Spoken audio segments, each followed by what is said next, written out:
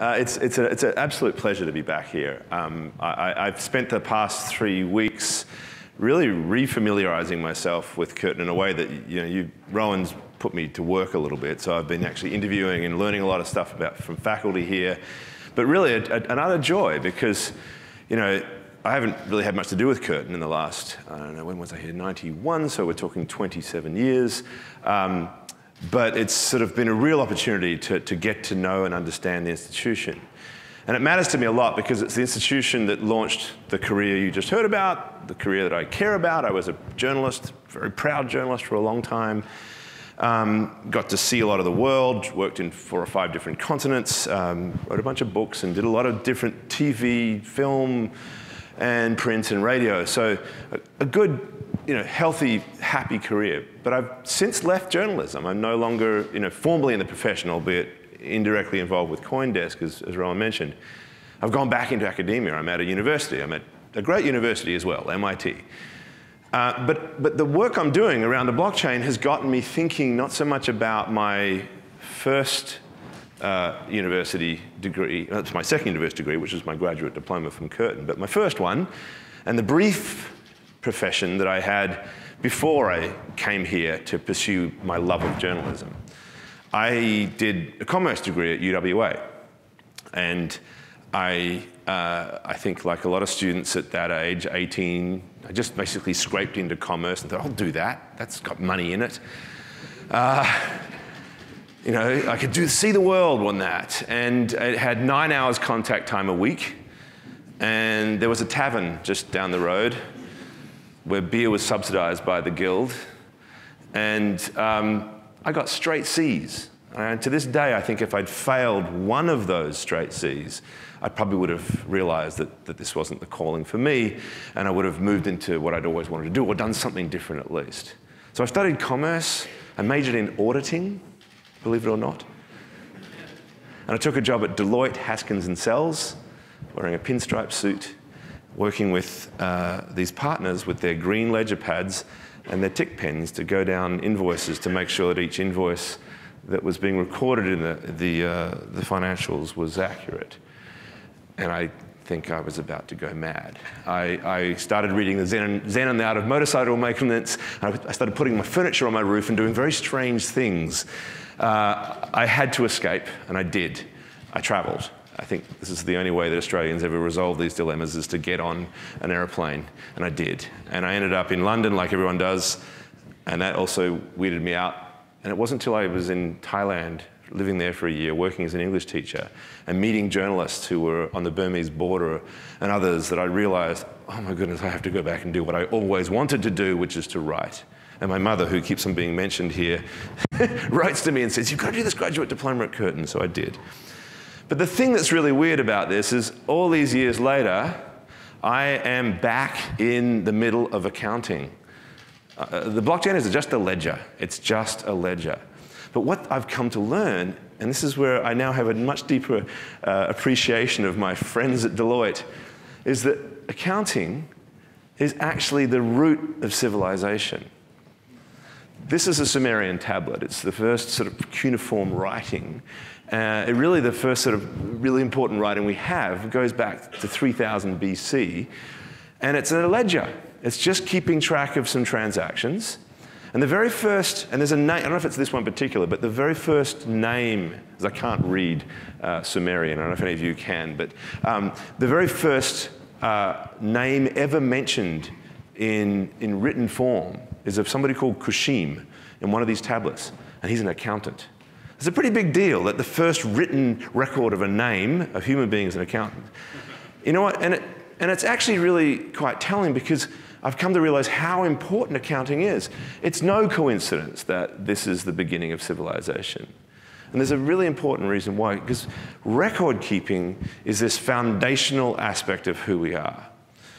We have to resolve another problem that is the essence of the sort of human struggle, and that's trust.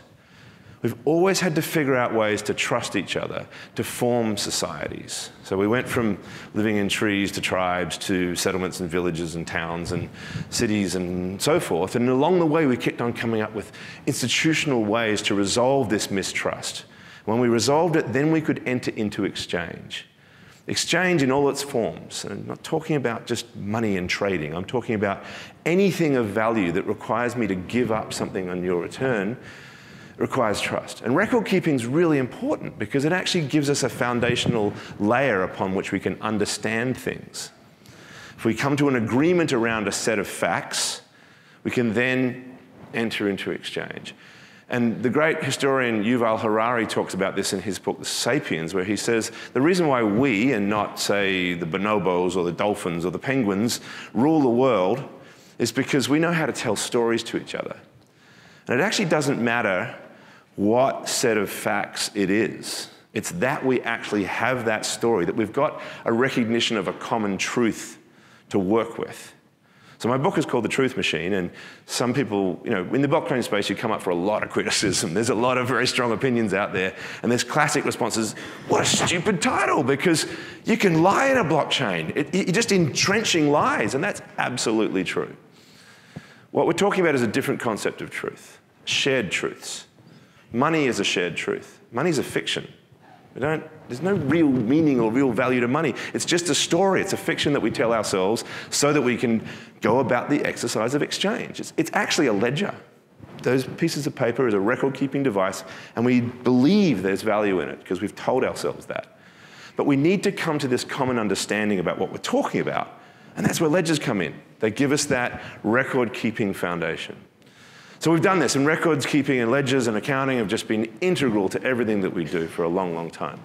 One of the most important manifestations of it was from this guy. His name's Giovanni de' Medici. He was the guy who really set the Medicis off on a pretty successful path. They have 4 of them were popes. But until he came along, banking was just this disparaged, horrible usury activity that nobody really appreciated. And he came along and said, you know what, we should take double-entry bookkeeping, which is something that the Arabs had invented a couple of centuries earlier, and we could incorporate that into banking. And you know what, we could actually create money in this way, because there was this fundamental problem that we faced with how we exchanged the existing money of the time, notes and coins and things, and that was that, what if I wanted to send it long distances? And there wasn't, who's the intermediary? I now have to trust this intermediary to carry it. So commerce itself was inherently restricted to local exchange. But these guys came along and said, what if we became the trusted ledger keeper? Because that's what money is. Money keeps track of whose debts are being shifted around.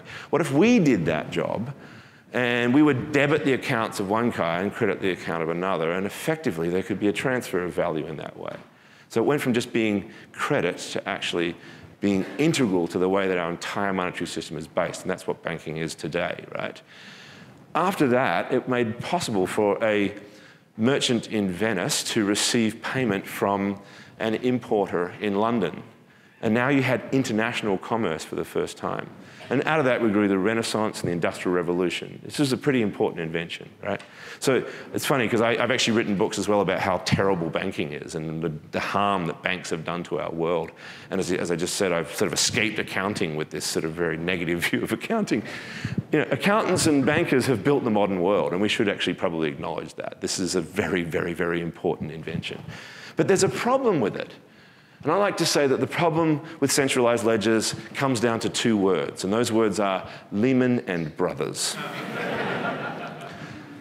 So Lehman Brothers was a centralized ledger keeping problem. The fact is we had to trust them, just as we had to trust the Medici, an institution, to keep track of all of our records. In their case, all the trading that went on of multiple different weird manufactured assets. And they did that. And you know what? In the year 2007, they had their very best year ever. It was a 19% increase in EPS, in earnings per share, on the year. Well, 9 months later, all of that was reduced to 0. Was that because in 9 months everything completely changed? Or was it because in 2007 the record wasn't really accurate? That it didn't really reflect what the collective value of those assets should be. There was a problem with the record keeping. That's what the crisis was. The crisis was a record keeping problem. So what it gave us is what I call the cost of trust, and this has become an important term for me. I think this is when we want to think about whether the blockchain, which is a really complicated, expensive, cumbersome, problematic, difficult technology, is it worth it? It comes down to what the cost of trust is. We have to compare the cost of all of this change and disruption and also, by the way, criminal activity and stuff that happens in that space to what we might be gaining in return, which is overcoming some of these costs. Well, the cost of trust in that case was, however many trillions of wealth was destroyed and however many, hundreds of thousands of jobs were lost. It was an unbelievably destructive event. But it's not the only form of cost of trust. This is a slum in Nairobi. This is a house. It might look like something that you would sort of proudly display to the world, but the person who lives there owns that house. It's their property. It's not a landlord who's renting it to them. That's the way slums are. People own their homes. Why can't they make something of that? They can't, because no one in the world will trust that they own that, because there's no reliable register of that ownership. So I got to know Hernando de Soto, the Peruvian economist who's written a lot about this, and he wrote a book called The Mystery of Capital. So when I was living in Argentina, which was one of my forays in that career I had, I wrote a book called The Unfair Trade. Actually, it was after I left Argentina, but I went back to Peru to hang out with Hernando, and he explained to me how the Peruvian miners at that time were sort of taking these huge risks and building these artisanal mines, desperately trying to grab gold out of the ground because the price of gold was soaring around the world, had no capacity to actually build an entire model of growth and capitalized development around it because they couldn't prove that they owned the rights to those mines. There was no register that they could show. There was no property record that showed their rights to that. Just as there's no property record to show that the Kenyan owner of this place has something. So banks won't lend to them. So companies won't engage with them. So there's no way to leverage your assets. There are 2.5 billion people in the world who don't have access to a bank account. There are 2 billion people who don't have a form of official ID. They can't even prove who they are. They are completely locked out of the global economy because we can't trust the records that prove who they are, that they've got these assets, that they've got these forms of value. That is a cost of trust, right? On a global scale, that's a massive cost of trust. But here's one that we don't think that we take for granted. Skyscrapers in New York, but there could be skyscrapers anywhere, filled with accountants, yet again, busily doing one activity for the most part. They'll describe it in multiple forms. What it essentially is reconciling the accounts of their company with the accounts of another company. Because each of those is a separate, centralized, controlled ledger that requires us to trust the input of that company.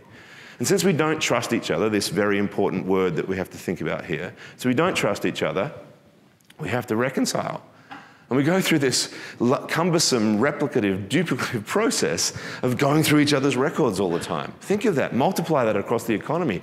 How much is the cost of that trust? And think of how our entire economy is, cadence is shaped by that. Weekly, monthly, quarterly, annual audits. And then the stock market that goes up and down depending on whether or not those proven audited numbers are there. What if we actually had a common record? What if everybody involved in a particular activity who's trading with each other was able to actually look at this shared record of consensus recognized truth? That everyone could agree at any given time, in real time, that the latest transaction added to that was something worth value and that therefore we could move on and that exchanges could be built upon that. It could be an incredibly powerful thing. Now, I'm not saying that the blockchain tomorrow can do this. We are a long way from making this ready, but the reason why I'm giving you this talk is to say, I am talking about something big. There is a reason why there is an enormous amount of hype around this, because it's a paradigm shift of significant proportions. It really is a 5,000 year in the making change in the way we go about this record-keeping function that is fundamental to civilization. And for me, when I first got interested in this, so I wrote about Bitcoin at whenever it was 2013, and I was covering currencies, and I was a columnist at the Wall Street Journal at the time. So I thought, this is stupid. Why would anybody want a digital version of a currency? paper works perfectly well. The dollar is, why would anyone want this stupid thing? What the hell is mining? Why are you made out of a computer? What's it backed by, right? These classic questions we get, not realizing, of course, that money is never backed by anything. It's always a collective expression of value. It's always a fiction. But I wrote this fairly ordinary column and got called in by some very influential entrepreneurs and some people who had some rich public service experience to say, you're missing it. You're missing the forest for the trees. It's not about the currency. And we're still stuck in this silly debate. Everybody's like, well, why Bitcoin? What's so good about it? It's a bunch of criminals and drug addicts and everything using this thing. It's about this. It's about the idea that we've discovered a system that for the first time is able to resolve this record-keeping function. And it happens to have been applied to a very, very important ledger model, which is that of money. So what is it? Well, it's a decentralized consensus. So we're trying to figure out how collectively a group of people running computers, a group of institutions, can at any given time come through a consensus mechanism. So I'm not going to go into the details of how the blockchain works because it's, some of this stuff gets very technical, but the very core idea is rather than having, one centralized record keeper that is taking in details from all of its customers and centralizing that record, every single participant in the ecosystem is actually keeping their version of the same ledger and coming up with a mechanism on an ongoing basis to update that. And it's got all this powerful cryptography to keep it very secure, and it essentially has this capacity to be updated in real time. So we know at any given moment what the record is. And Bitcoin's the first iteration of this that has succeeded. It has a very innovative way to prove the integrity of the participants in the process, because if you think about what it is, it's a permissionless system. Any single computer anywhere in the world could participate in the ledger-keeping function. But if you could just replicate yourself, which you obviously can, just look at how many real Donald Trumps there are claiming to be, the fake bots of the internet, it's very clear that you could quite easily replicate yourself and therefore take over the consensus, right? You get more than 51% of the voting power, if that's not exactly the way to describe it in Bitcoin, but it is essentially the concept. And therefore, once again, start changing the ledger and manipulating it like a centralized ledger keeper.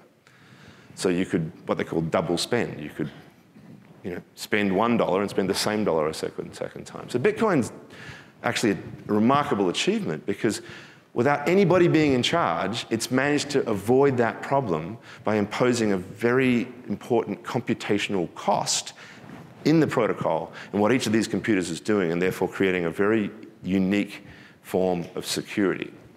So this is what it is. And what it comes up with is this ongoing sequence of blocks. In Bitcoin's case, it's 10 minutes each. They all have transactions in them, and they have this cryptographic structure, and it's rather complicated. But the bottom line is it's essentially immutable. And I use the word essentially, and I put it in quotes up there because I'm not here to tell you that this is some massive utopian solution. At some point, quantum computing could quite easily break this. But just as importantly, yes, somebody could actually take over the network. If the Chinese government, or any other government for that matter, wanted to spend billions and billions and billions of dollars to buy out all the computing power in Bitcoin, it would be able to take over 51% and change it. But for 9 years, it hasn't been broken, and that's a pretty impressive achievement. So it becomes immutable because now that no one can control the ledger, there's no Medici or Lehman Brothers or anybody else who's able to say what they think should be in the ledger. It's actually a consensus process. It's essentially immutable. Nobody can change it. And again, at the risk of sounding hypey, this is a big deal because throughout history, records have always been changed. The reason why the Nazis burned books is because that information is valuable. And if you destroy information, if you have the capacity to wipe it away, then you can control people. So an immutable record of history is a pretty good thing. It has its own problems because we might want to change records, and now we have to deal with the fact that it's there and figure out how, as a society, we're going to reverse our own transactions rather than changing this shared common record of truth. But just sit with that, right? I'm not saying we're ready for this. We've got a lot to happen, and there's a lot of problems in this. But it's a big deal, right? It's not It's not just a flash in the pan concept. And there's a number of really interesting features that this gives us. One thing is Bitcoin's the first digital asset. I'm just talking about Bitcoin here because it is the first real proven use case in it. Until it came along, there was no way to prove an asset in digital form, because anything digital could be replicated. Anything on the internet could be just moved and shifted around. So we invented digital rights management to manage our things in the digital realm. When you had an iTunes account, you didn't own the song. You had a perpetual license with Apple, who would, in theory, sue you if you copied it, because they recognized, or lawyers everywhere recognized, there was no way to actually control and define assets, which need to be unique and scarce forms of property. Instead, they would have a litigation system for managing those rights. But now we have, for the very first time, a representation of value that has a digital form. In Bitcoin's case, it's just an entry in a ledger, but it's a digital version of that. And that matters enormously because we know that the digital products are very powerful, that software is powerful. So if we can map the world of value, all the things we do in the world that have value, and place it into software, and then now interact in that way, we can do a lot of really powerful things that we couldn't do previously. One of the things that happens is money becomes programmable. So money, currency is agnostic as it is currently now. It doesn't do anything in particular. It's very powerful, but it's just an expression of value. It's a form of information, right?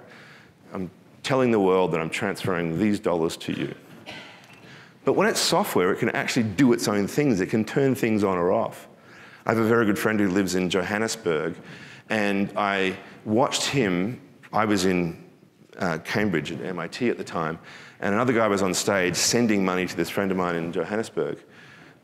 He had his wallet on his Bitcoin, in his smartphone, his Bitcoin wallet on the screen, and a little image of Lorian, my friend, was just in the corner. Lorian was in the dark, and he was at a school in Soweto in Johannesburg.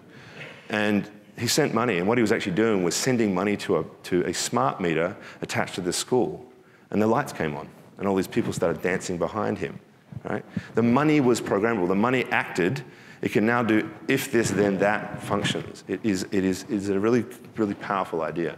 And the other really interesting, I think, powerful idea that's emerged out of these concepts is smart contracts. And I always use these in quotes as well, because contracts, these are not contracts. Contracts are agreements between people and institutions that reside outside of this world. What this is about is actually the execution of those contracts, so that the terms and conditions that are signed within a contract can now be executed in a way that neither party could ever manipulate, because the computers that are part of that decentralized blockchain structure are now following their own protocol for how they execute the terms that you and I have entered into.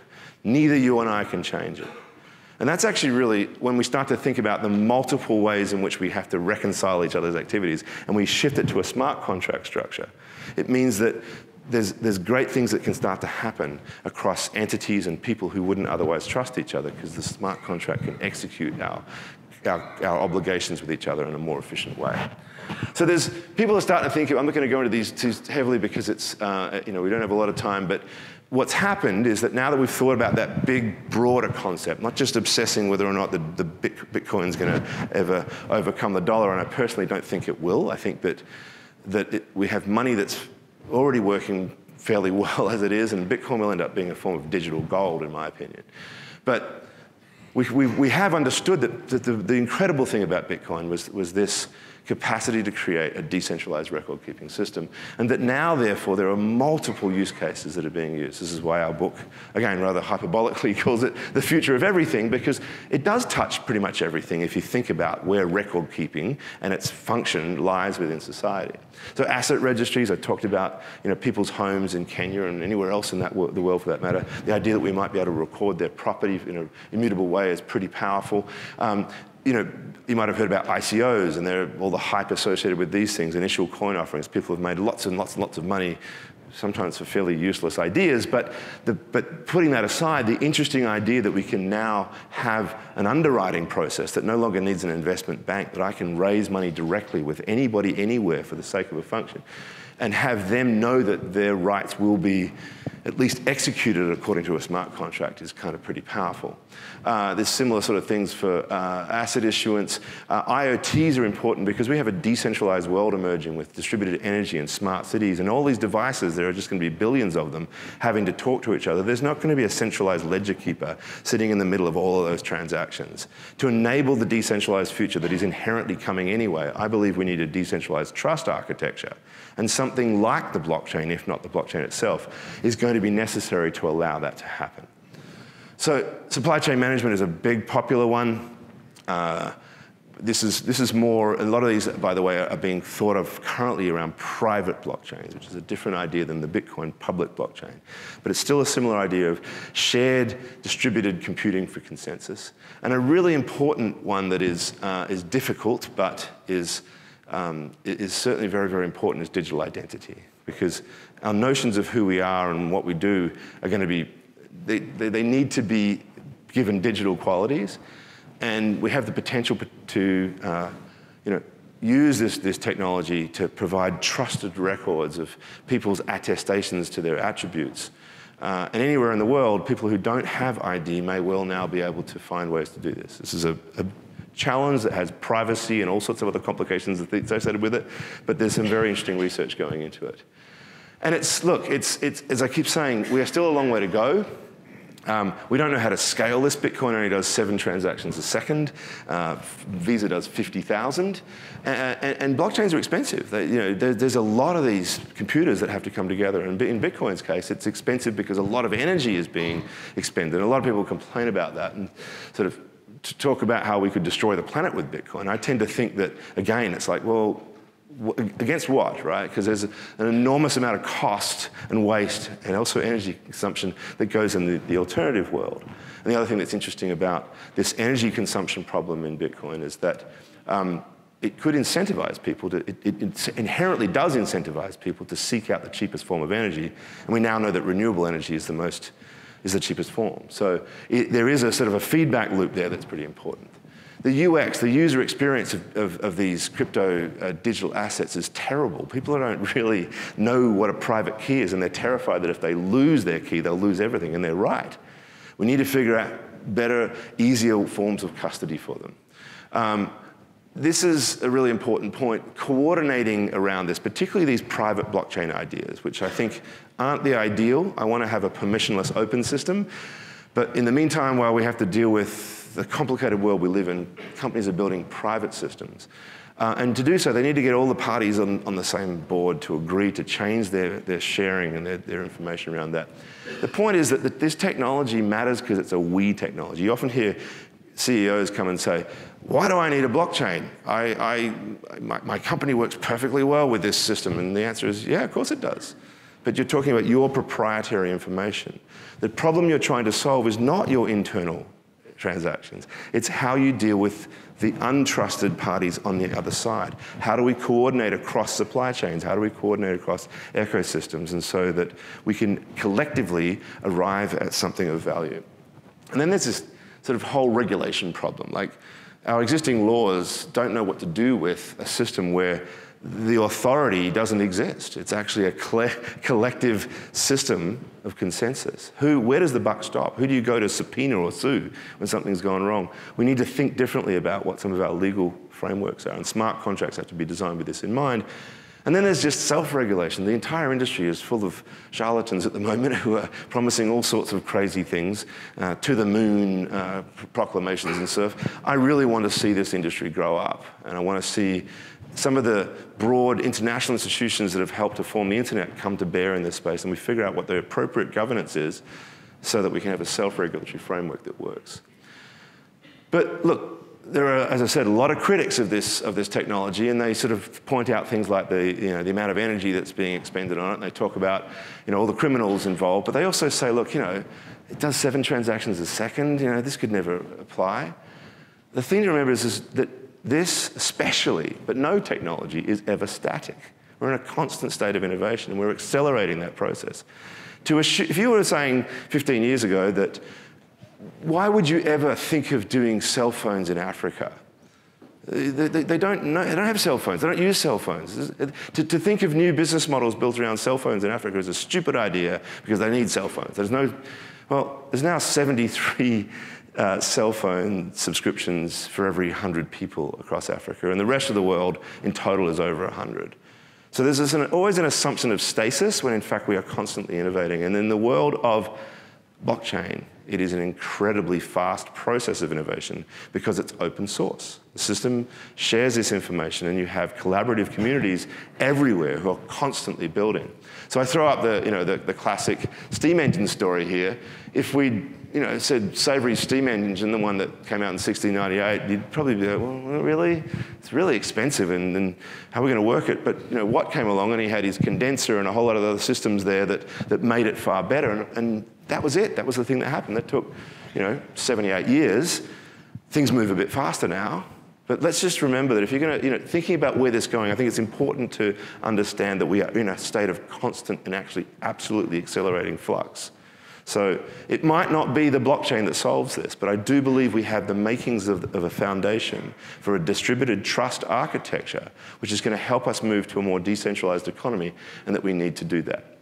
The other thing I want to leave you with is this core problem, that we are always at risk of being slaves to the algorithm. And I'm, as a former journalist, very dismayed by what's happened to facts. And I, unlike most people, don't necessarily blame Russia for that, or Donald Trump, or Cambridge Analytica for that matter. But I do blame Facebook, or at least those of us who figured that having a closed algorithm that will dictate what our echo chambers should be and which communities should come together and which bullshit they should listen to, that is the problem.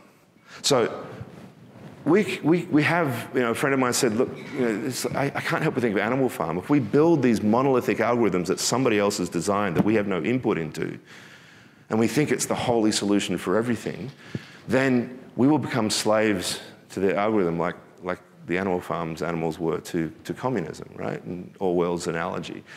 So how do we resolve this? Well, we don't just act as the Luddites do and imagine that this isn't going to change and we should all just ban Bitcoin and get away from it.